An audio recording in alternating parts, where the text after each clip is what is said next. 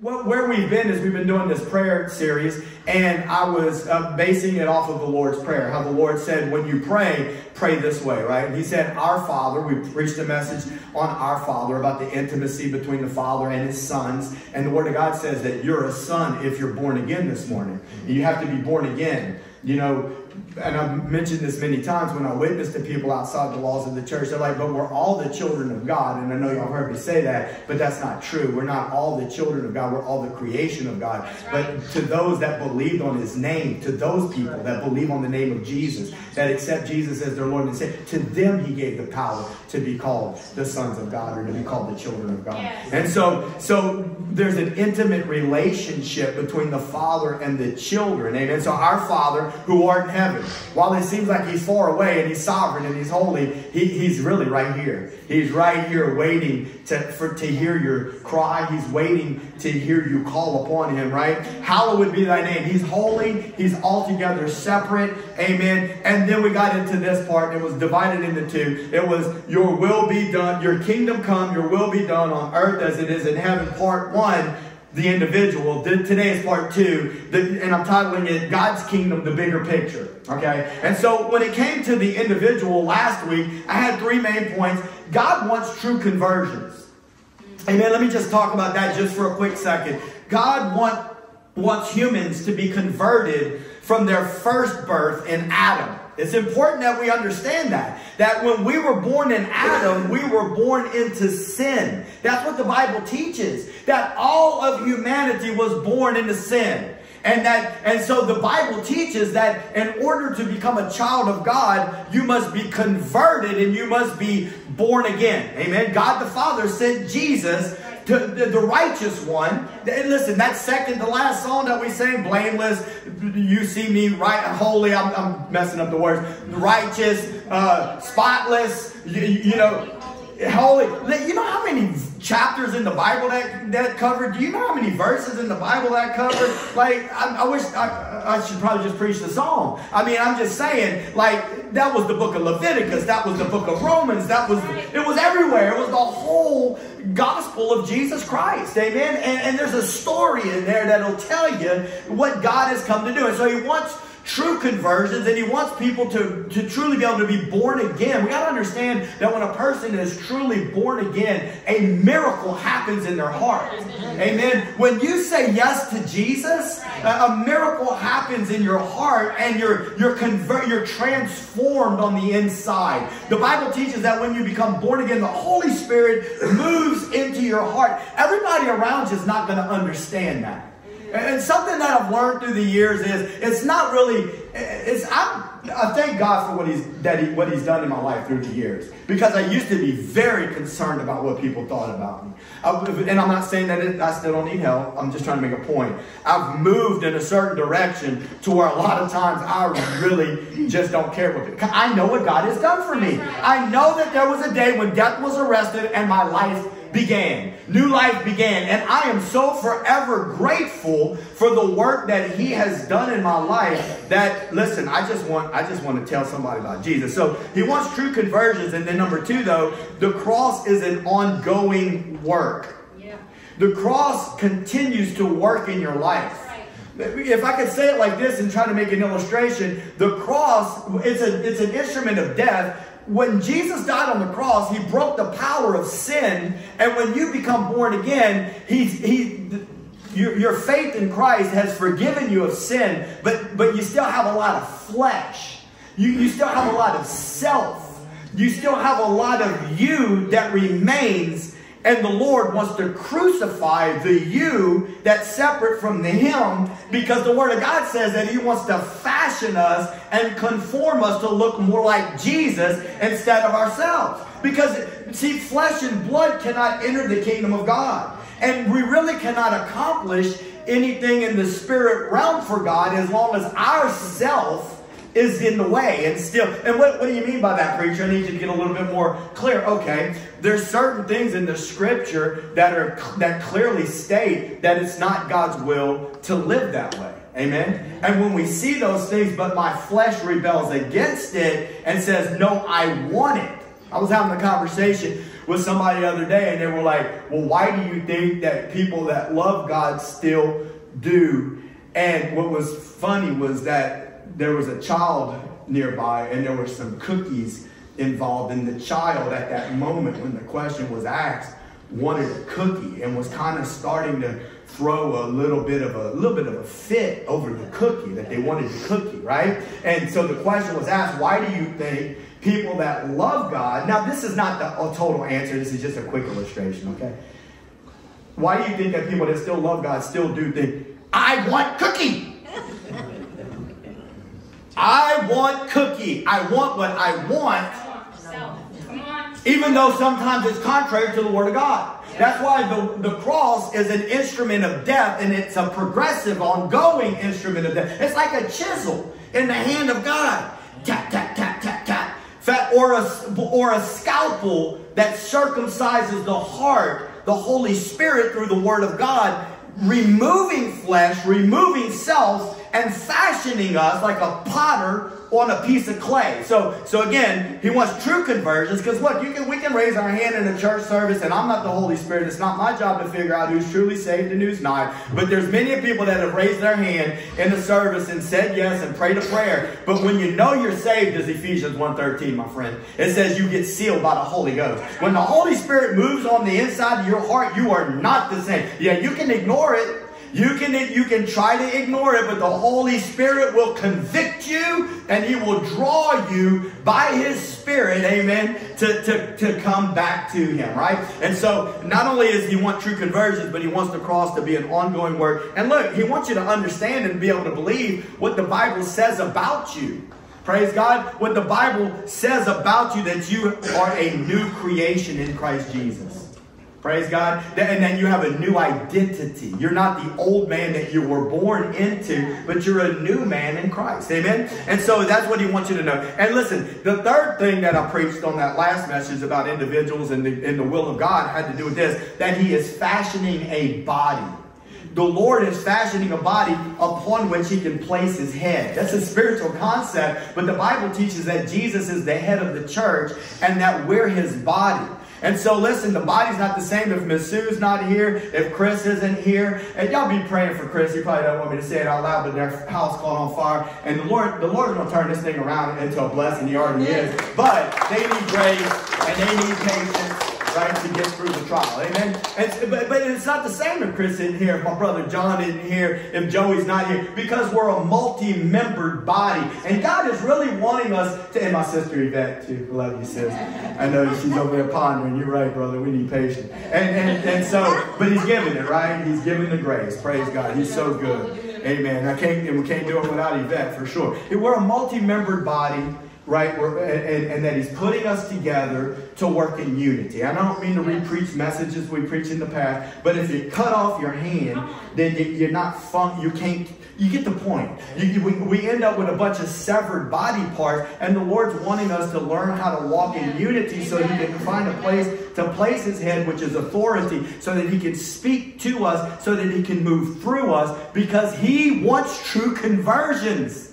And He wants an ongoing process of you dying to self so that He can use you to reach others out there. Because people, listen, contrary to popular whatever's being preached out there, I listen to some preachers, but I'm careful about who I listen to. Okay, and I don't know what everybody else is preaching, but I've heard or I've seen in the past that people don't like to talk a lot about sin, or they don't like to talk about things that they think are going to make people not want to come back to church, or make people feel convicted and feel bad. And at the same time, the whole world is separate from Christ without a true conversion. They're going to hell. That's what the Bible teaches, that people are going to hell, but that the good news is that they don't have to go to hell. The good news is that God the Father gave His only begotten Son, and that whoever would believe in Him would not have to perish, but could have eternal life. And God wants the people that you work with to know that. God wants the people in your families to know that. You can't try to do it in your flesh.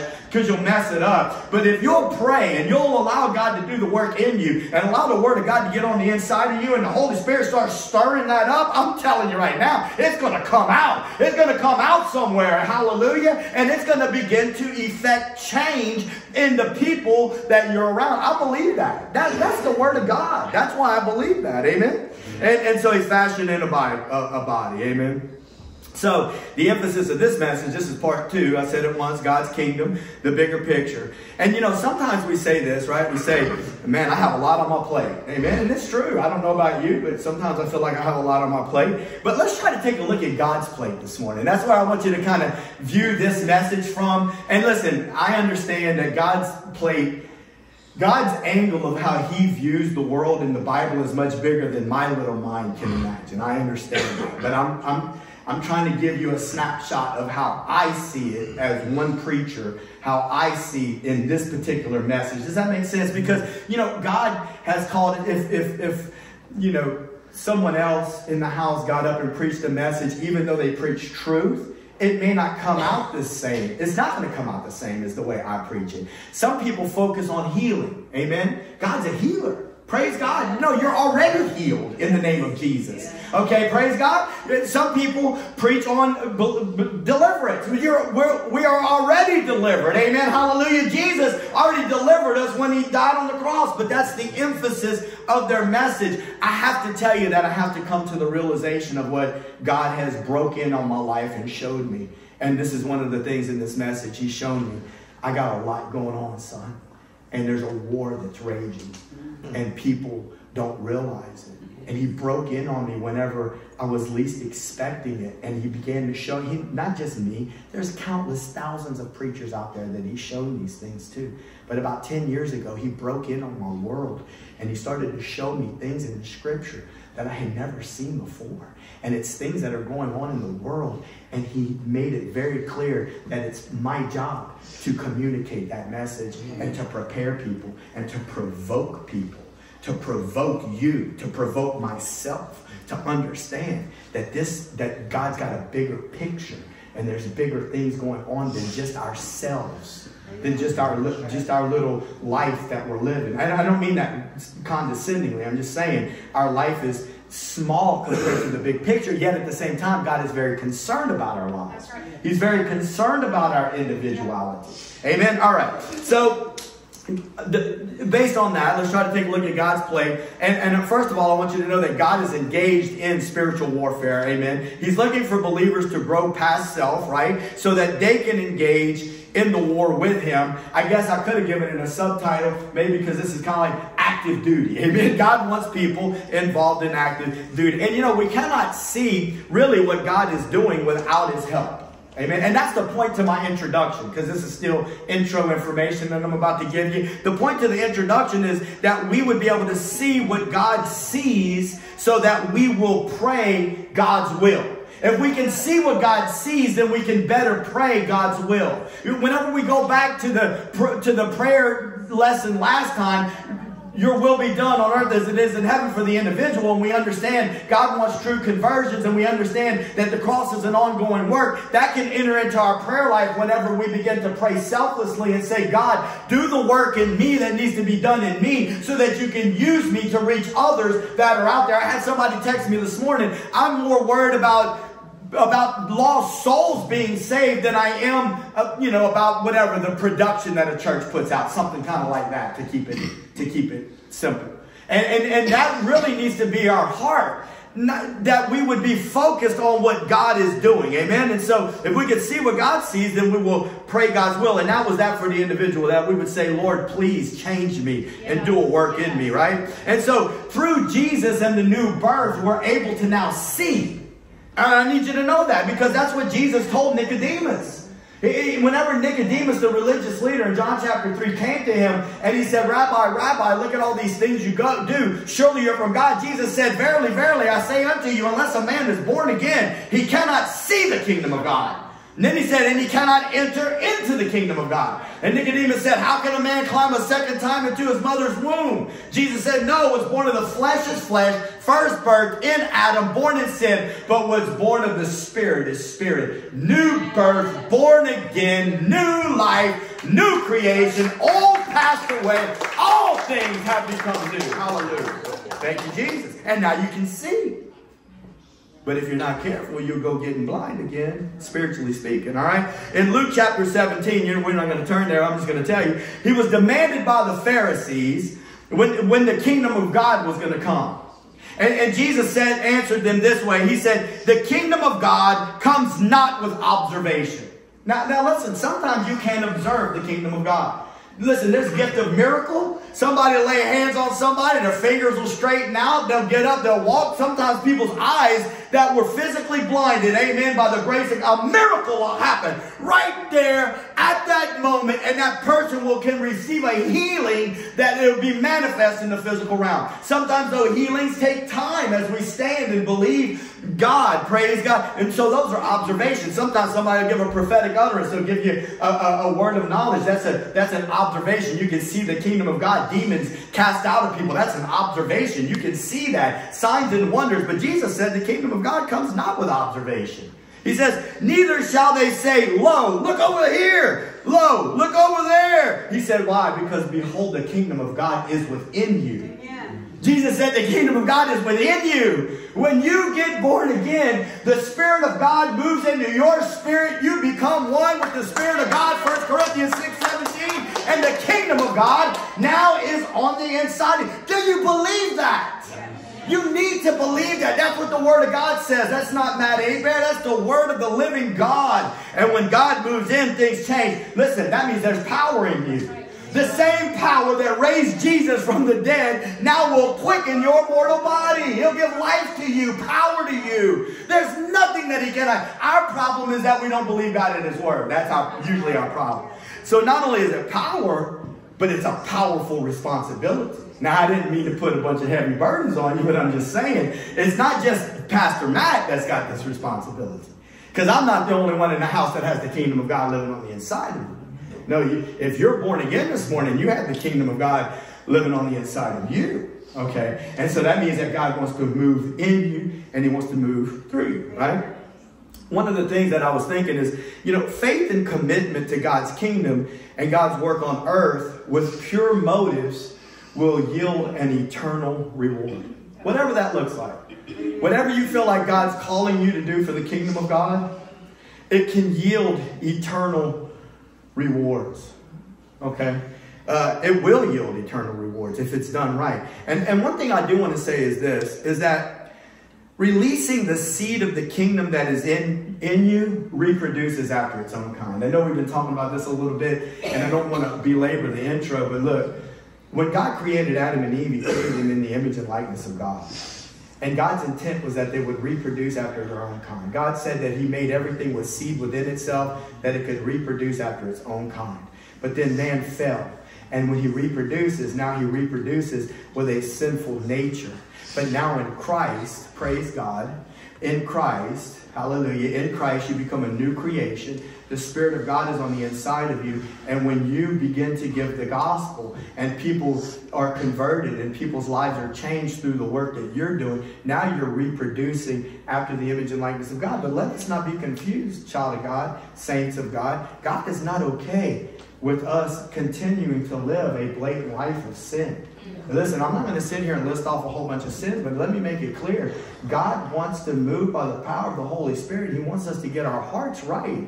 He wants to provoke you. He wants to provoke me that we would get our hearts right. It's his work. He's the only one that can change us, but we need to want to be changed.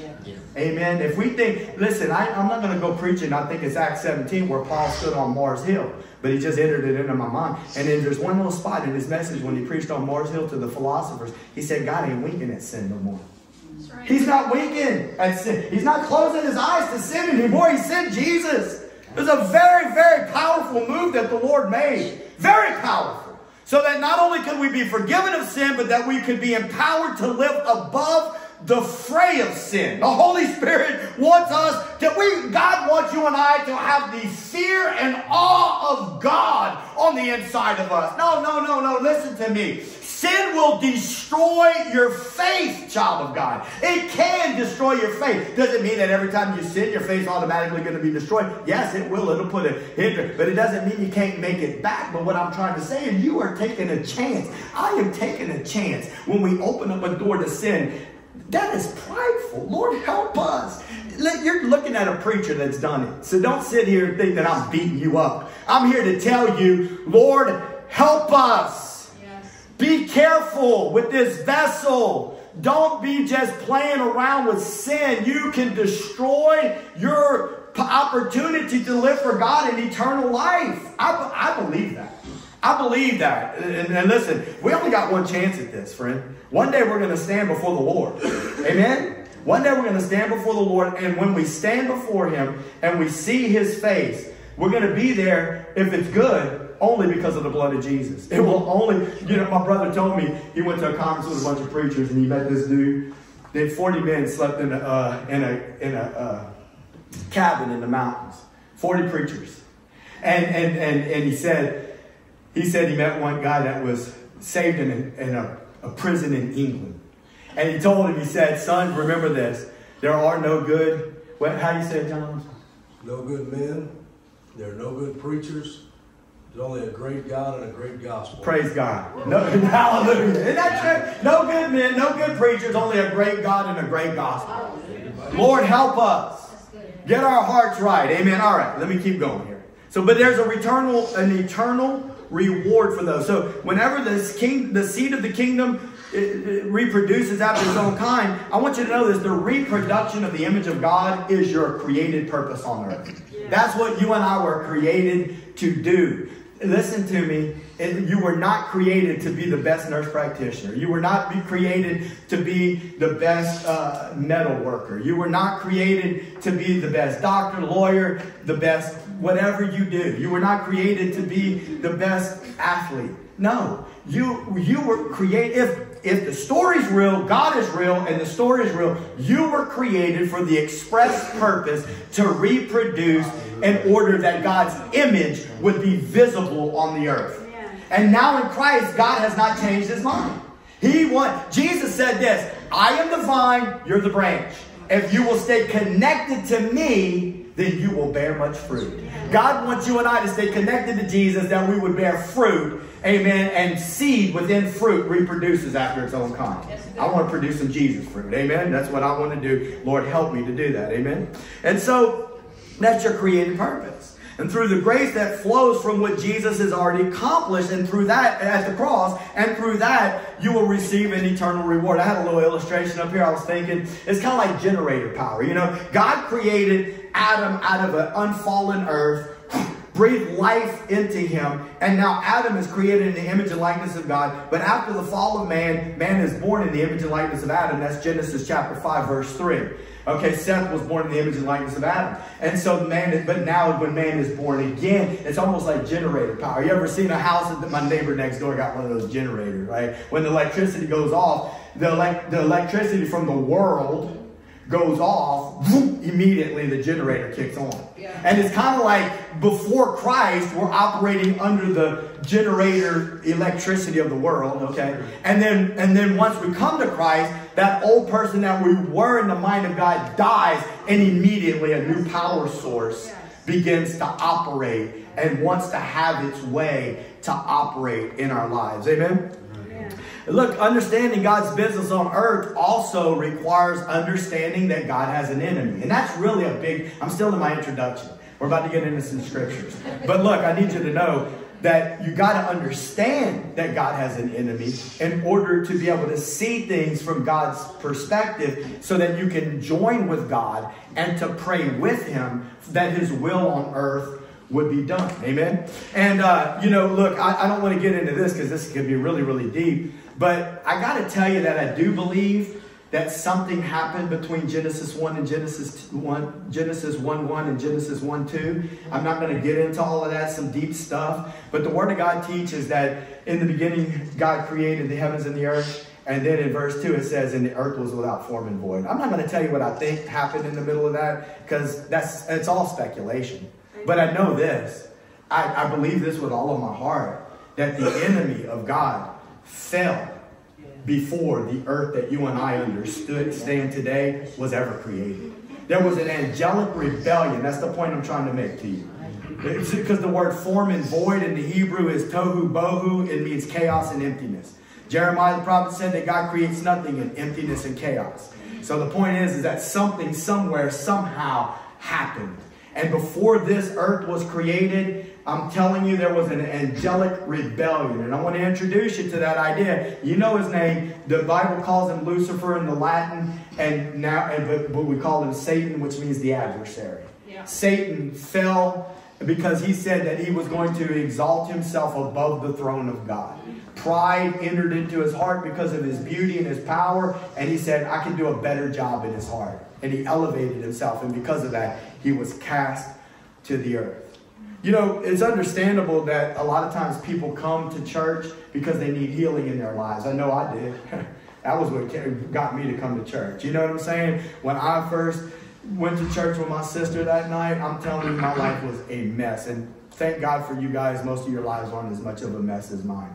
But we need healing, right? We need healing in our lives, and praise God for that. He's still a healer today, and if we'll stay with him, he'll keep healing in us. But one of the things that I have learned is that at some point, the ongoing work happens. There's a place where I begin to die to myself, amen? I begin to grow spiritually, and I become more focused on what God's doing than myself. You know, this is the part where I think sometimes I probably do kind of like get on people's nerves. But it's not that I want to get on people's nerves. Whenever I say things that I think might get on people's nerves, it's not to do that on purpose, but it is to provoke. It is. It's to provoke.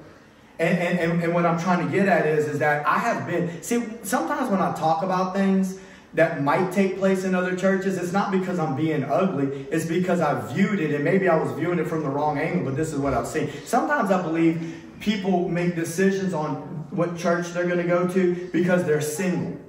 Because it's a single woman, and she wants a husband. The Bible clearly says that a man that finds a wife finds a good thing. So finding a wife, if you're a single man, is a godly thing. It is. That's the scripture. And so vice versa. The Bible clearly says, like, if a wife finds a good husband, she has found a good thing. So to find a good husband or find a good wife is a good thing. Praise God. But if the motives of your heart deep down here are that I need a man to make my life fulfilled, I need a husband, and so I'm going to choose a church that's filled with husbands, potential husbands, or potential wives, and that's really the motives of my heart, and nobody else is even going to know it but between you and the Holy Spirit. But the Holy Spirit will speak to you, and He's trying to show you that you're saying you want to go to a church for another reason, but no, it's really something else that's deep down in there. And then I've seen groups of people, you know, and it's kind of like, girl, where did you get your nails done? No, come on, help me out here. Girl, where did you get them nails done? Where did you get your hair done? Because that is where, and there's like and you walk into some of these churches and they're all sitting in a group. Is there anything wrong with getting your nails done? No, of course not. I don't know. Take that up with the Lord. Is there anything wrong with getting your hair done? But sometimes these things, if that is the motive, when I walked into a church, I've been going to different churches. Y'all know what I'm saying is true. People do these things. I go through, and Lord help them, because they don't really necessarily know any better. They're just trying to find a place to fit in. I get that. But they show up, and there's a group of women that you know what, I like the way that looks, and then it becomes a social gathering. Now, there might be a church like that that's still where the preacher's preaching truth. Really what we're supposed to, because there's a lot of people preaching truth, but what we're supposed to do is to find a church where we can grow together in the truth of the gospel, amen, and that the word of God would have its way in our heart. The reason that I even said all of that stuff is because sometimes we are so caught up in the temporal world. And even myself, not even that long ago, dude, I was spending all this, you know, we can spend money on ridiculousness, clothing, and we just make such a big deal about things. We need clothes. But these things should not, the temporal world and material possessions will destroy our walk with God if we are not careful. Amen. And we're supposed to be moving towards spiritual, allowing God to move in us spiritually is what I'm trying to say. I said it last week, and I'm going to say it again. Whenever I get into this message, I want you to think about this. I want you to think about the fact that God is engaged in a war. And He's looking for people. If you're saved this morning, He's put the kingdom of God on the inside of you. And if we're not concerned, for the first 12 years of my Christian life, I wanted a son so bad. And you know why I wanted a son? Because I wanted my son to play football. And this is after I was a Christian for 12 years. No, listen. I'm sorry. That's ridiculous. That's ridiculous. That I'm praying for a son that he would play football. That is a carnal mind. Yes, sir. That is a earthly mindset. Now, if my son ends up playing football and he uses his stage like Tim Tebow to preach Jesus to a lost and dying world, then hallelujah. But how many Tim Tebows are there out there? There's a handful in the NFL that are truly living for Jesus, and praise God for that. Praise God for that.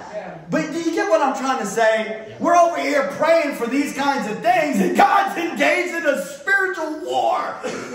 And if He's giving you gifts and He's giving you opportunities wherever He's placed you, you're supposed to be using the main gift, the kingdom of God on the inside of you, to come out of you into the midst of the world that you're living in. And that's what I'm trying to say, is that unfortunately many times we have churches filled with people that are filling up with certain mindsets about certain things, and they're not really hungry to do the work of God. Amen. And we need the Holy Spirit to help us all. I need the Holy Spirit to help me. You need the Holy Spirit to help you. Amen. So here we go. We're getting ready to get into this. So in Luke chapter 10, the 72 returned. Y'all remember that story? And they returned with joy, and they said, Lord, even the demons obey us. Praise God. And then Jesus said this. He said, I saw Satan fall like lightning from heaven. So again, I've already introduced the thought. Satan rebelled in ages of old. And I believe that what Jesus is saying right there, He's saying, in my I'm going to use some fancy words, but just hang with me. In my pre-incarnate state, as the eternal Word, as the eternal Son. That means before Jesus was ever in flesh. Y'all understand what I'm saying? Jesus was God before He was a human being. He never stopped being God, but Jesus was God before He was ever a human. Jesus, as the Word, according to Colossians and Hebrews, spoke the worlds into existence. Jesus is saying, now in His human form, I saw Satan fall like lightning from the sky. And He was talking about, I believe, before He was ever in human form. The Holy Spirit showed Him and reminded Him of what He saw as the eternal Word of God. And He understands now, even a little bit better as He's growing and the Holy Spirit's revealing things to Him, that this is His purpose on earth, to make right what this enemy has made wrong, to the human race. And then they said, even the demons are subject. And Jesus said, I saw Satan fall like lightning from heaven. And then Jesus said this, behold, I have given you authority to tread on serpents and scorpions. The authority, see, it's kind of like what Jesus is saying is that the enemy has had his way all this time. And now, my entry into this earthly realm is bringing a shift already. Listen, demons obeyed Him. Sicknesses were healed just from the presence of Jesus showing up. Things started to change radically. Before, you didn't see that kind of stuff. Yeah, there were demons manifesting, but these things knew Jesus. Whenever they get close to Him, they're like, what are you here before the appointed time to torment us? You're here earlier than what you're supposed to be. And he just starts casting devils out of people. And so what Jesus is saying is this, is that my presence here is bringing a shift. I saw him when he fell, but now I'm here to tell you I have given you authority over serpents and scorpions. I'm pretty sure that Christian Matt, after 12 years, was not still supposed to be praying that he'd have his son to play football. Whenever, and listen, if you're praying for your son to play football, praise God. And keep praying for your son to play football, but please, also let's pray that the Lord would do a work on earth. That the Lord would work in us and through us. Amen. And that we would get our mind focused on the spiritual things that are going on, right? And so this is what God wants you and I to be able to see. And that was my intro, for us to be able to see what God sees, right? And he showed the disciples what they were able to do through his power. And he wants you and I to see what we're able to accomplish through the power of God. But listen, there's an enemy of God. And in 2 Corinthians, I want you to put this up on the screen. I'm using the ESV version this morning. And if need be, I'll share with you some of the King James words, because I know some of y'all like some of those words better. ESV is a literal translation. It's a word-for-word translation. So we're going to go to 2 Corinthians chapter 4, verses 1 through 4. Because we're talking about being able to see. And this is the Apostle Paul writing a letter to the Corinthian church. He said, therefore, having this ministry by the mercy of God. Now, you'd have to go to the chapter before, but let me just tell you, he's talking about the ministry of teaching people about the righteousness of God. Amen? That's the ministry God had given him. And he says, so therefore, having this ministry by the mercy of God, we do not lose heart, but we have renounced disgraceful, underhanded ways. Look at that. We have renounced disgraceful, underhanded ways. We refuse to practice cunning or to tamper with God's word. But by the open statement of the truth, we would commend ourselves to everyone's conscience in the sight of God. And look at this, verse 3. And even if our gospel is veiled, it is veiled to those who are perishing. In their case, the God of this world has blinded the minds of the unbelievers. Now, I'm just going to stop right there. And I want you to think about that, because I've had a lot of conversations with a lot of believers through the years. It doesn't mean that I've exhausted everything, but I'm telling you, half the time when somebody says, yeah, but he's talking about unbelievers right there, Matt. He's talking about unbelievers, so this isn't talking to the church. But hold on a second. Do you honestly believe in these days that the world has not been filled, that the church has not been filled with the worldly, that the church has not been filled with unbelievers? Do you honestly, can we say, no, as a matter of fact, the Word of God says that in the last days, people would depart from the faith and that they would give heed to seducing spirits and doctrines of devils. I'm not trying to say that every church around the corner is doing that. I'm just trying to tell you what the Bible says. And it says that, that they will, you get it, right? And so this is what I'm trying to say. Do we believe that people in church are not affected by this? Do we believe that preachers have not been affected by this, that their eyes have been blinded to keep them from seeing the light of the gospel of the glory of Christ, who is the image of God? I'm still talking to you about being able to see what God sees. Amen. So if we ask for light and we could see, if the veil was removed and we could see what God sees, what would we see? And then once we saw it, how would we pray? If you could see what God sees, if you saw it, how would you pray? Right? So go to Ephesians chapter 2, verses 1 through 2, and you can just keep it on this particular translation. He says this, and I want you to, I'm not going to read all of these passages, but I'm starting to get into the scriptures of what I want you to see that God sees. He says, and you were dead in trespasses and sins. Are we there yet? Ephesians chapter 2, verse 1 and 2. Verse 1. And you were dead in trespasses and sins, in which you once walked, following the course of the world. Now, some of you remember vividly where you used to be before you knew Jesus, right? If you haven't received Christ, you can have an opportunity today to receive Jesus as your Lord and Savior. But what it says is this. He's writing a letter to Christians. He said, you used to walk and follow the course of the world. And when you were doing that, whether you realized it or not, you were following the prince of the power of the air. Who's that talking about? That's talking about the devil, which is the spirit that is now at work in the sons of disobedience. So the Bible teaches that there's a powerful spirit that's operating in the spiritual atmosphere that's driving. I had an illustration and I decided to take it out, but I think I'm going to say it. Imagine a cowboy. A bunch of cowboys are driving a herd of animals towards a cliff, and they're just driving them off of the cliff. And it almost looks like there's no apparent reason. Why would you just kill all this cattle like this? It's just no apparent reason on why you do that. Because you're just flipping through the channels and you see this, and you see these cowboys are driving these cattle. Man, what a waste, right? Why would you do this? And so it doesn't make any sense. Well, the Bible teaches that broad is the way, wide is the gate that leads to destruction. The prince of the power of the air is working in the children of disobedience, and he's driving them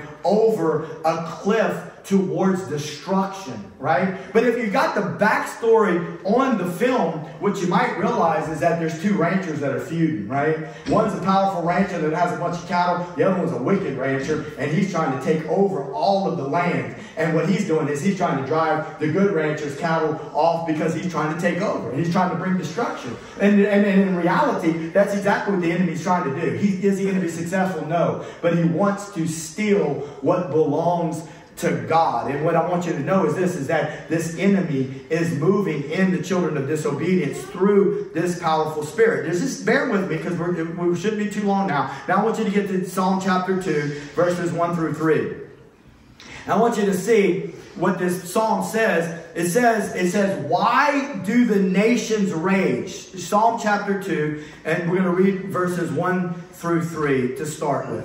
Why do the nations rage and the peoples plot in vain? Now, the King James says the heathen. Why do the heathen rage? Well, what does the word heathen mean? It means people that don't know God. Okay, let's just keep it simple. Why do the nations filled with people that don't know God? See, everybody separate from Israel back then really didn't know God as a nation. And this psalmist who comes from Israel is saying, why do these heathen nations rage and the people plot in vain? So they're making a plot. They're making a plan. You get that? Look what it says. The kings of the earth set themselves, and the rulers take counsel together. So powerful people. Listen, we don't have a lot of kings left. I think there's a king in Saudi Arabia, and there's a king in England. Okay, we won't get into that. That'd be a whole teaching right there. All right, yeah. So but they're rulers. There's rulers all over the earth, and what the psalmist is saying is that they're taking counsel together. Now, you may think that I'm a little bit crazy before this message is over with, but I'm about to say some things that you may not agree with, or you may agree with, but I'm going to say them. I'm trying to tell you that there are powerful people on the earth still today that are taking counsel together, and they're trying to do this very thing. They're trying to plot in vain. They're making a plan. They set themselves against God. They take counsel together against the Lord, and look at that, against His anointed. Who do you think that's talking about? Because let me just tell you this. This psalm was written about 1000 BC. 1,000 years before Jesus was ever born, this psalm was written. And it's saying right here that the rulers take counsel together against the Lord and His anointed. You know what the word anointed means? It means Messiah. If you look this up in the Hebrew, I wish I had time to tell you all about a Muslim woman I witnessed to for quite a little while at the clinic the other day. But I don't have time. You know what? We have a Bible study on Sunday nights. We're going to have Bible study tonight. It's a good time for people to interject and to give comments and to ask questions. So if you can make it tonight at 5, maybe we'll get into that too. That was an amazing opportunity because I learned some things that I never knew. Okay, but look, I guess it's anointed. The plan of the rulers of the world is to come against God and to come against His anointed, which we know now was Jesus. Right? And look what they do. This is what they say. Saying, let us burst their bonds apart. Let us cast away their cords from us. So basically they're saying we don't like the rulership of God. We don't like the rulership of His anointed one. We want to break free from His sovereignty. That is the spirit of Lucifer. That is the spirit of Satan. That is the very verbiage that he used when he went to the garden. In the day that you eat thereof, surely you will not die, but you will know and you will become as gods. The very thing that he injected in Adam and Eve is the same thing that we're seeing in this passage of Scripture. And it's the same spirit of rebellion that tries to speak to you and I when we go against what we know to be God's Word. He says, surely you're not going to die if you go do this, this, or this. Surely it's going to be okay if you just do what you want and you just live your... That is a spirit of pride at the root. Amen. My friend, it is not okay for us to rebel against the word of the Lord. All right? Let me just say that. He who sits in the heavens, you don't have to go to there. You can go to 6. But it says this, he who sits in the heavens laughs. And in verse 6, he says this, as for me, I have set my king on Zion, my holy hill. I feel like I have to talk about some of these things. You know, Zion is a hill inside the city of Jerusalem. And it's upon which the temple was built. And whenever it says that, you know, the psalmist is the king here. This is David writing this psalm. But this is prophetic. Because the Bible also says, and we'll be teaching this Wednesday night because it's the second part of Hebrews chapter 12. There's a heavenly Zion. There's a heavenly Zion with an innumerable amount of angels and the spirits of just men made perfect. And that is the eternal reward of where you're going, because you're a pilgrim on this earth if you're a true believer of God, and you're supposed to be looking to a city that's builder and maker was God, and not a city upon this earth. And the people around you may not agree with you, but I'm here to tell you right here, he's saying, I have set my king upon Zion, my holy hill. And guess what? The word of God says that Jesus is going to rule and reign from the throne of David. God is not done working on this earth, and it is going to come to its fulfillment, and Jesus is going to rule on this earth. But the enemy is putting the spirit of disobedience on people, and he's moving together with the rulers of the earth. But the Lord says, I have put my king on the earth. Look at verse 7, the last part of verse 7. He says this, you are my son. Today I have begotten you. Ask of me, and I will make the nations your heritage. The King James Version says your inheritance. And the ends of the earth your possession. You will break them with a rod of iron. You will dash them to pieces like a potter's vessel. Now therefore, O kings, be wise, be warned, O rulers of the earth. Serve the Lord with fear and tremble. You know, I wanted to tell you, I didn't put it in here, but I believe it's Revelation chapter 2. It talks about he that overcomes. Yeah. It talks about he that overcomes, that he is going to be given a rod to also rule under the authority of Jesus. The Bible clearly teaches that those that follow the Lord on this side, see, this is why I'm preaching this to you. Whether or not you can keep up with me, whether or not, listen, the reason I'm preaching this to you is because the prayer of my heart is that when you take your last breath here and you take your first breath in glory, that you will hear the words, well done, my good and faithful servant. And I'm trying to help people the best I know how through the Word of God to understand that there is something so much bigger than this physical realm that we're living in. And I know it's hard, because carnality means we live according to our senses. And everything we see, everything we hear, and Lord help us if we purposely put our eyes on things that draw us in, let our ears hear things that draw us in, instead of hearing the Word of God and seeing the Word of God, we cause damage to ourselves because we let the world speak to us, and the message of the world is pulling us. I don't know how else to do it other than to say, I'm trying to get people's attention. I'm trying to let people know that this stuff is serious. That this stuff is serious. And if I stand before God one day and I didn't do what I was supposed to do, I will be held accountable.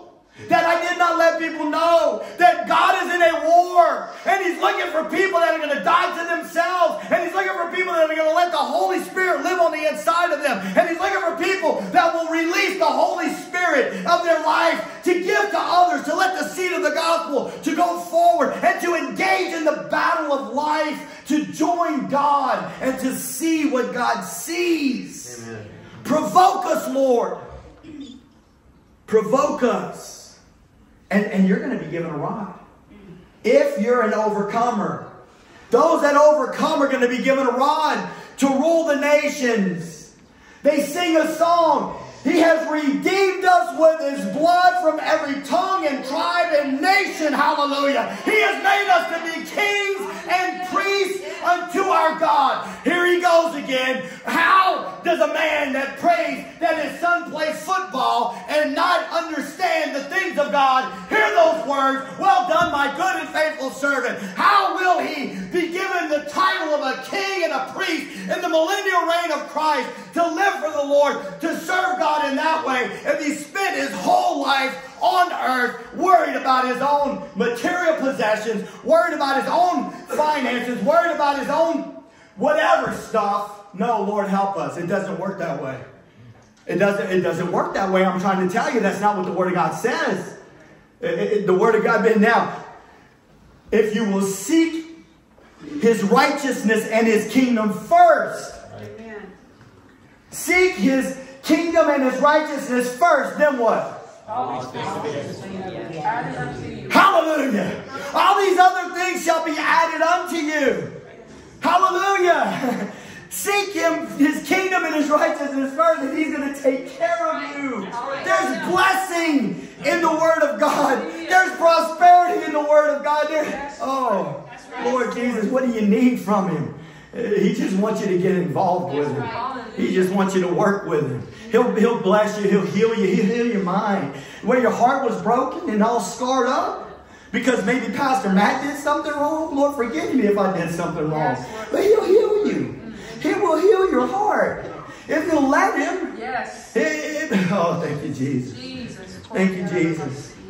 All right. So now I want to make a connection for you. So what have we talked about? We talked about the sons of disobedience. We talked about the prince of the power of the air. And then we talked about the rulers taking counsel together, right? We talked about powerful people being under the influence of the enemy and under the influence of an evil spirit, right? So now I'm going to make a connection between the prince of the power of the air and working in the children of disobedience and these rulers trying to break free from God's authority. And I'm about to say something that you may not agree with, but some of you might really agree with me, some of you might not. But I want to try to bring it to you real time, and here we go. In 2008, Katy Perry produced a song called "I Kissed a Girl and I Liked It."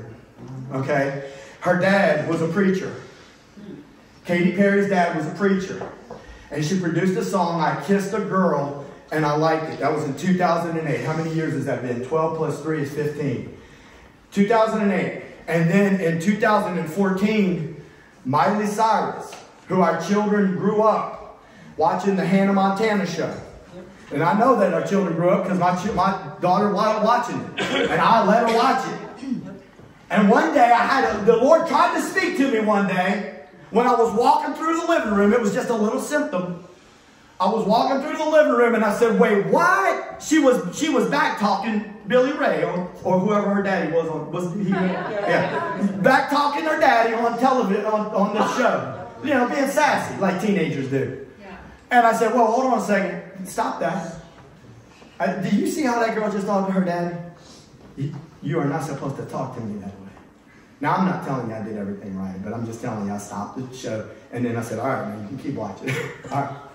But did I know that behind the scenes was brewing?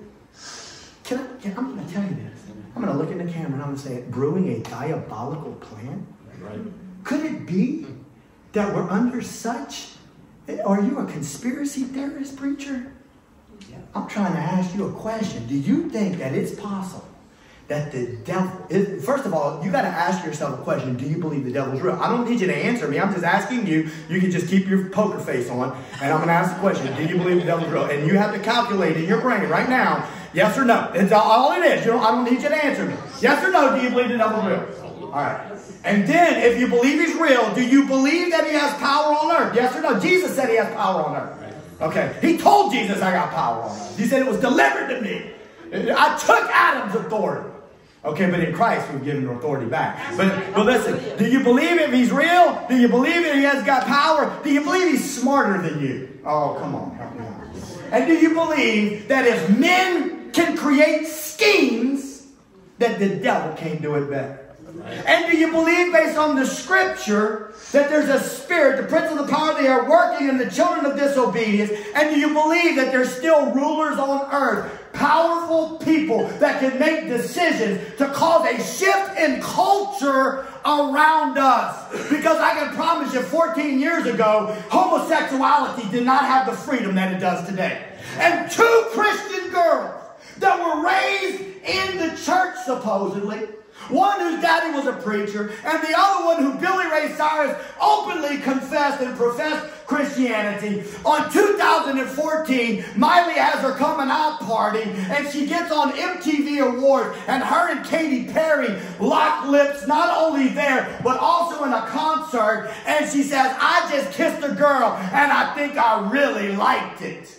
All these girls that sat under watching Hannah Montana all of these years and grew up on Hannah Montana were just baptized into the thought of lesbianism. Don't tell me that it didn't happen. It's rampant in the schools. It's everywhere that you turn now. And they think that people like me are haters. And I'm here to tell you, I'm not a hater. I'm a lover of the souls of people. I'm a lover of God. And I'm here to tell you that people are falling headlong under deception. I'm here to tell you that we're engaged in a spiritual war. I'm here to tell you that the devil fell and God is engaged in war. And I'm here to tell you that God is not okay for me to be preaching, for me to only be praying that my son would play football one day, or that my daughter would make the cheer team. Hallelujah. If you make the cheer team, you better preach Jesus. If you make the football team, you better preach Jesus if you love Jesus. If God, you better not get taken down in that world. In that world that's talking about fingernails and hairdos. You better not get taken down in that world that's consumed with the cars that people drive. You better not get caught up in that world, my friend. You need to stay grounded in the truth of the gospel. That Jesus died. That people could have life. That they would learn the truth. What's going to happen if we don't believe the truth? What's going to happen if people just reject God's truth? Are they going to give in because they were good people? It's not going to happen like that. It's not what the Word says. And so people reject the Word because it doesn't fit in with their narrative. Lord, help us. What's going to change this? Look, now you see what we're up against, if you believe that. If you don't believe it, it's fine. We'll just keep. So I believe that was purposefully planned. I believe that was purposefully planned. They both had a connection to Disney. We ain't going there. I've been to Disney. Lord knows, I might go again. They got some cool rides. But I can promise you right now, I ain't preaching Disney. If I preach it, I'll be preaching against it. But anyway, let's not get into that. This is what we're up against. And so my question is, what's going to fix it? Well, I have three things down here with two questions real quick. Is voting going to fix this? Is it good to have a man of God or a good a man of God, how we even define it. Is it good to have a person that, yes. Should we vote? Yes. But is voting going to fix this problem? Absolutely not. But yet we have a majority of the church thinking that the voting booth is what's going to fix it. We have Christians all over the world trying to get into politics, thinking that they're going to fix this problem because of the degradation of society. And my question is, as much time as we're not spending a lot of time in the voting booth, obviously, but the question is, how much time are we spending in the prayer closet? No, I'm here to provoke you. I'm here to provoke myself. Not only that you would pray for your own life, your own finances, your own things that are going on, your own children, and listen, I pray for those things, but also that we would join and partner with God in the midst of what is going on, and that we would understand that we have power on earth. This earth was created for you to have power and dominion on, because it was created for Adam to do that, and we've been given power and dominion back, and the Lord's looking for a body. The Lord is looking for a body with a mouth that will declare the truth of God, that will pray the truth of God, that will combat the ways of the world and the wickedness of the enemy. That's what he's looking for. I understand that not everybody sees it the way you do, preacher. I get that. Not everybody has been in it as long as you. I get that. But at the same time, we need to be growing. That's right. We need to be growing towards the truth. Amen? I want to say, no, what about prayer? Will prayer change things? I believe it will. Matter of fact, I want you to see this. Psalm 149. We'll look at verses 5 through 9.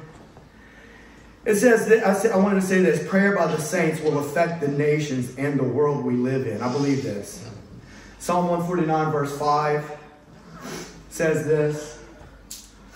Let the godly exult in glory. Let them sing for joy on their beds. Let the high praises of God be in their throats and a two-edged sword in their hands. Hallelujah. Yes. Huh? Let the high praises of God be in their throats and a two-edged sword in their hands. I'm talking about an army of praisers. I'm talking about an army of people that would desire to exalt the Lord and be ready for battle. Listen, we're not going to win this war with swords and bullets and guns. This war is going to have to be won on our knees and in the preparation of our own hearts to be ready for whatever lies ahead. We'll leave it like that. But look what it says in verse 7 though. To execute vengeance on the nations and punishment on the people. You remember how in the Psalm 2 it said that they wanted to break the chains, right? They said, we're going to break the chains and cast the cords off of us, of the Lord and his anointing. But look at verse 8. When we pray, this is what it says. Let the high praises of God be in their throats, two-edged sword in their hands. Why? To execute vengeance on the nations, to bind their kings with chains and their nobles with fetters of iron. What I'm trying to tell you is this. I believe this. That it matters for you and I as the people of God to begin to learn how to pray. To first of all in our own home, to take time in intimate prayer, to make a connection to the Lord. Listen, Jesus died on the cross so that you could have access to the throne room of God. And God wants you to spend time in his presence. Sometimes it starts off as 5 minutes, 10 minutes. Whatever you can give the Lord, give the Lord. Amen. Just give him something and try to make it come from your spirit. Try to make a connection to the Lord from your spirit and cry out to him and say, Lord, I know that I haven't always been right, but won't you do a work in my heart? Lord, I want to be right. Thank you for the cross. Lord, have your way in me. Change me, Lord. Let me see. Let me see what you're doing, Lord. Yes, bless my children, Lord. Please protect my children. You get it, right? Take care. Use me at work, Lord. Make me the best worker that they have. Make me productive. Lord, bless my employer. Lord, make my attitude right. And also, Lord, use me whenever I'm over there. Use me for your kingdom, Lord. And you pray these things individually, but then we also enter in and we join with God. He's looking for a body that he can place his head on. He's looking for a mouth that will declare and speak the truth of his word into this atmosphere. That we would take authority and we would see God begin to shake and to change people's lives that might not be right. And that God would help them to wake up. Amen. Praise God. I believe that that's good right there. All right. So I got a couple more concepts for you. Revelation chapter 12. You can go to verse 1. But what I want to just tell you is a story.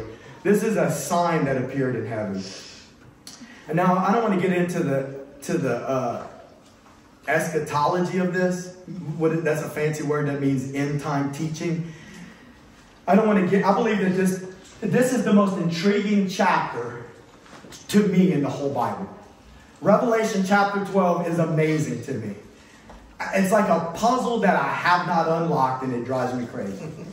Where I have gotten to is this: I believe it's multi-layered. That's my opinion. I can't prove it to you, but I believe it's multi-layered. I believe it talks about the birth of Jesus, but I also believe it's a sign of the rapture. And there's various reasons that I believe that. I'm not trying to get into that, but I just want you to know that it's such an intriguing chapter. So it says in verse 1, it says, and I'm just kind of talking, it says that there was a woman and she was clothed with the sun and the moon was under her feet and she had a crown of 12 stars. Now the Catholic Church will teach you that that's Mary. Now, but I'm telling you that in Genesis, I believe that we're clearly told Joseph had a dream. And Joseph had a dream and that the moon and the sun bowed down to him and also the 12 stars, and it was connected to his family. Because, see, Joseph was part of the 12 tribes of Israel. Rachel would have been represented by the moon. So this is a picture, really, of Israel.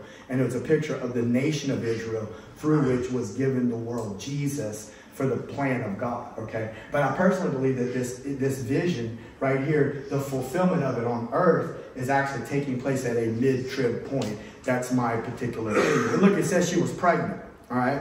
And it says that she was crying in birth pains. And it says, look, and then here's another character in verse 3, that there was a red dragon. What do you think that is? That's the devil, right? And he had 7 heads and 10 horns. We don't really have time to get into that, but look, it also says in verse 4 that he took a third of the stars of heaven and he cast them to the earth. That's where most preachers say that a third of the angels fell with Satan when he fell. And then I want you to keep going. Go to verse 7. It says, now war arose in heaven. Michael and his angels fighting against the dragon. The dragon and his angels fought back, but he was defeated. And there was no longer any place for them in heaven. And the great dragon was thrown down, that ancient serpent. That's interesting though, right? The Bible right here tells us that he started off as a serpent in the garden, and at the end he's a dragon.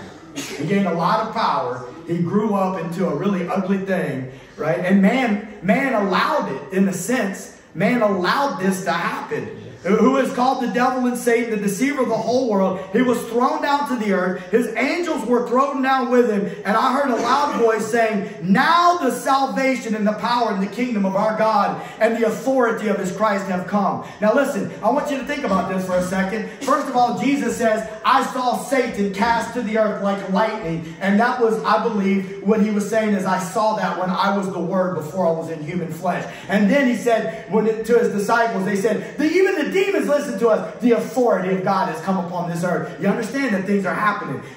Satan tried to rebel against God in heaven. That ain't going to work. That's not going to work.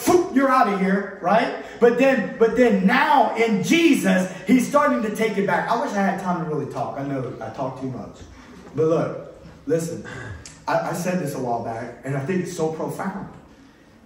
God gave this earth to Adam and for humanity. I know I said that before.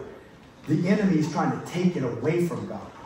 But God shows up. Listen, this is so powerful. And if you've never read the Bible, you don't even know what I'm talking about. And I don't mean that ugly. I'm just saying. God found a man, Abraham. Come out of your father's house. I'm going to make you a great nation. And through that man, he never even saw the promise, but he believed God. And through that one man, he gave the world Israel. And it's almost like he said, right here on this little sliver of land, I'm taking this earth back. One piece at a time. One person at a time. And I'm just looking for some people that will work with me. I'm just looking for some people that will believe me according to my word. And from that land right there, he gave the world Jesus. And through the death of Jesus, Jesus said, I planted myself into the ground like a seed. Because a seed starts a harvest. And if a seed remains alone, it doesn't produce anything. But if it would die, it would produce a great harvest. And now this world is filled with people that are believers. What I'm trying to tell you is that God is taking this earth back one piece at a time. And the question for people to know is this: are we going to be part of what he's doing? Are we going to be part? But now at the end right here, it's done. It's almost done. The accuser of the brethren now has been cast to the earth because he's been accusing them day and night. He's been accusing the believers day and night. But listen, they conquered him, or they overcame him by the blood of the Lamb. That's verse 11. By the word of their testimony, for they loved not their own lives even unto death. Nobody in America likes this kind of message. But if you were in Syria and you took your American self to Syria, or if you took your American self to Syria and you felt like you were a missionary to Syria and you preached Jesus, and Hezbollah heard that you were preaching Jesus and took you and killed you for the cause of Christ, because there's people over there that are dying right now. Y'all understand that, right? And y'all understand that the disciples died that way, right? Okay. And we took our American self over there, and yet we have a hard time. And I don't mean this to make you feel bad. Lord, please help me. I don't want you to think I'm trying to make you feel bad, but I'm making the point that we have a hard time telling people that we love Jesus sometimes. And I've been there. Amen. I've been there. What I'm trying to say though is, how will you stand? How will we stand in the last days? And listen, that's another thing I want to say. I feel like we're nearing the last days. I feel like we're in the last days. And I feel like God's told me that this is the kind of thing that I have to talk about. Another preacher is going to focus on healing. Another preacher is going to focus on deliverance. Another preacher is going to focus on whatever he's going to focus on. And that's all powerful stuff and things that God has done. And another preacher is going to focus on salvation. And what the Lord's told me is I need you to be able to preach all of it. But I need you to focus on this. Because we're in the last days. And it's time for my people to wake up. And it's time for them to be ready. Get yourself ready is what I'm trying to say. What I'm trying to say. You know, Paul said, to speed it up a little bit, that we're not in a wrestling match against flesh and blood. We're wrestling against principalities and powers and spiritual wickedness in heavenly places. See, in your individual life, when you go to work tomorrow, an old boy like clowns you and makes you feel low, or, you know, something happens where somebody is rude to you and you feel irritated, just try to remember, I'm preaching to the preacher, just try to remember, you're not in a fight with a human being. The enemy's trying to get you, that's for your individual life. You're not fighting human beings, you're fighting, the enemy wants to throw you off. Okay, but in a big picture, we got to understand that that's what we're fighting. The enemy wants to destroy our faith in God, right? And he said that you're not in that war. Now, the last thing I want to talk to you about, as a matter of fact, we can go ahead and get the singers and musicians to come and they can get a little comfortable as they get in their spots. But I want you to see this. If you could put up Daniel chapter 10, verse 12. Daniel chapter 10, verse 12. Because I want you to try to see this kind of, sometimes a lot of preachers don't really talk about these kinds of things because they don't feel like it's important, you know, and maybe they're right. Maybe they're doing, I don't know. That's not what the Lord's telling me, but I want you to know that Daniel's prophecy is warning us about what was going to come at the end. As a matter of fact, earlier in the chapter, Daniel said, you don't have to turn to it, but he said, I was mourning for 3 weeks. I did not eat any delicacies, no meat, no wine entered my mouth. He was fasting. I did not anoint myself for 3 full weeks. On the 24th day of the first month, I was standing on the bank of the great river, the Tigris. I lifted up my eyes and I looked, and behold, a man clothed in linen with a belt of fine gold was around his waist. He said to me, fear not, Daniel, for from the first day that you set your heart to understand and humbled yourself before your God, your words have been heard, and I have come because of your words. So what's happening here is that Daniel now has been a captive in Babylon. Okay, he was taken captive. The Babylonian Empire, do you understand what that means? That means like the Chinese would have showed up and ripped your children out of school. Oh, that's the best way I know how to describe it. The Chinese government showed up, they parachuted in, and they took your children out of school and they took them back with them to China. And now Daniel is in a prison at first, and they're trying to get him to conform to the new ways. And Daniel says, no, I'm not going to eat the food. Now this is early on. I'm not going to eat that. I'm not going to drink that. I'm going to serve my God, no matter where I am, no matter what I'm doing. And then now, he's been elevated, and he's fasting because he's praying that God would reveal to him things that have to do with his own people, right? Because his own people have to do with the big plan of God, right? And so he's praying, and he fasts for these 3 weeks. And now what happened is this angel shows up. This angel shows up and says, when you first started praying, your prayers were heard. But look what he says in verse 13. The prince of the kingdom of Persia withstood me. Now you understand who's talking to him. This is the angel Gabriel talking to Daniel. The angel Gabriel showed up to give Daniel an answer. I want you to get this in your mind, because this isn't a fairy tale. This isn't a comic book. This is the Bible, and this is the Word of God. And that the angel Gabriel showed up and said, listen, when you first started praying, your prayers were heard. But look, the prince of the kingdom of Persia withstood me. You think that was the Shah of Iran? Do you think that was a religious leader and a human being? No. That's not what that's talking about. That's talking about in Ephesians when it said you don't wrestle against flesh and blood, but principalities and powers and spiritual wickedness in heavenly places. He's talking about a fallen angel that's over the region of Persia. He says that the prince of the kingdom of Persia withstood me for 21 days, but Michael, do y'all know who Michael is? Who's Michael? The archangel of what nation? Israel. That's who Michael is in the Bible. He's the archangel of Israel. We're talking about angels right now. Angels resisted the answers to Daniel's prayer. Gabriel said, I was coming to give you the answer to your prayer, but I couldn't because I was resisted by the prince of Persia. And until Michael, look what it goes on to say, Michael, one of the chief princes, came to help me, for I was left there with the kings of Persia. He was stuck. In the spirit realm, I need you to understand this. I'm going to fail you if I don't at least explain this to you. In the spirit realm, there's a war raging. There's a war raging. Listen to me. I'm telling you right now, what I'm telling you is true. There's a war raging, and half of the time, we as Christians, and listen, Pastor Matt's been guilty of it. We sit in our chairs, in our recliners. We flip through the channels. God got this.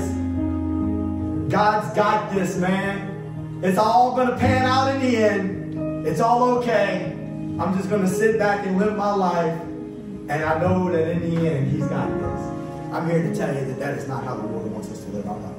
The Lord wants us to understand that there is a spiritual battle that is raging in the heavenly realm. Yes. This message is not going to be for everyone. Not everybody's going to want to hear this kind of preaching. But I'm here to tell you that I believe it with all of my heart that this is what we are truly dealing with. And that if we are going to yoke ourselves with the Lord, we have to understand that prayer and continuing to war in the spirit realm, whether we realize it or not, whether we feel like it or not, stand in faith for our children. Oh, our children are so important. My children, oh Lord, my children are so important. To stand in faith for our children. To stand in faith that we don't have to live defeated. We don't have to live defeated. The Holy Spirit lives on the inside of you. Jesus has already healed us. He's healed our hearts. He's healed our minds. He's given us a new identity. He's healed us from the spirit of depression. He wants us to rise up and to be free so that we can join God in the warfare, amen, of the kingdom. He said, Michael, one of the chief princes, came to help me, for I was left there with the kings of Persia. And he says in verse 20, no, I'm sorry, look at verse 14. He said, and came to make you understand. This is what I'm coming for, Daniel. To make you understand what is to happen to your people in the latter days. Now, some people, I'm telling you, it's a sad thing, but some people are like, okay, he came to speak to Daniel about his people in the latter days. Okay, this is all for Israel. I don't need to hear that. And I'm telling you, I've had conversations with people. Oh, he's talking to Israel. I used to do that. I'd be offshore reading the Bible. The law in Romans. Reading the Bible in the book of Romans when I first was a Christian, saved, and would see the word law and say, well, he's not talking to me because I heard that the law ain't for me. Put it to the side. Never even learned what the Apostle Paul was trying to teach me in the book of Romans about the law and what it can do to me and what it did for me. You understand what I'm trying to say? No, we need to dig into this word and we need to learn it. And look at Daniel chapter 20. He said the vision is for the days yet to come. God wants to release truth, and Daniel had a part to that truth of what's going to happen in the end days. And God wants to get you and I prepared for what's going to happen in the end days. Amen? And in verse 20 he said this. Then he said, do you know why I've come to you? But now I will return to fight against the prince of Persia. And when I go out, behold, the prince of Greece will come. In other words, we've got another battle to engage. I believe the prayers of the saints make a difference in our lives. I believe that. I don't know if you believe it with me or not, but I believe the prayer of the saints makes a difference. And that all this is happening there, and that He's given us all this power right here, and that He wants us to believe and to engage. Amen? Listen, maybe you're here this morning, I'm closing my eyes. You can close your eyes if you feel like it. You don't have to. I don't know every single person in this place. But if you came in here this morning and you would say in your heart, I've never been born again. I've never received Jesus as my Lord and Savior. If that's you and you want to pray a prayer, because I'm not even going to ask anybody to come forward. I'm just asking you. If that's you, if you could just raise your hand and just signify that you feel in your heart that you need to receive Jesus as your Lord. I'm just going to encourage you to raise your hand.